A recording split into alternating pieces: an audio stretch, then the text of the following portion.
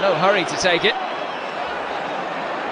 Larsson, good little layoff for Moravcik, and here's a chance for Celtic, who take the lead. Moravcik scores his 12th goal of the season.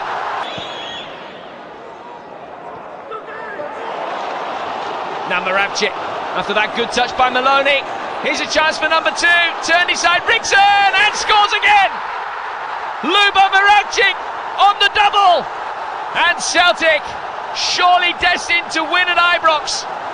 Two-guy caught in possession, now Jackie McNamara, great ball through for Henrik Larsson, the angle's tight, but that doesn't bother the Super Swede. It's 50 goals for Henrik Larsson, the post-war scoring record is broken. And he equals Jimmy McGrory's all-time Celtic goal-scoring record. 50 in a season.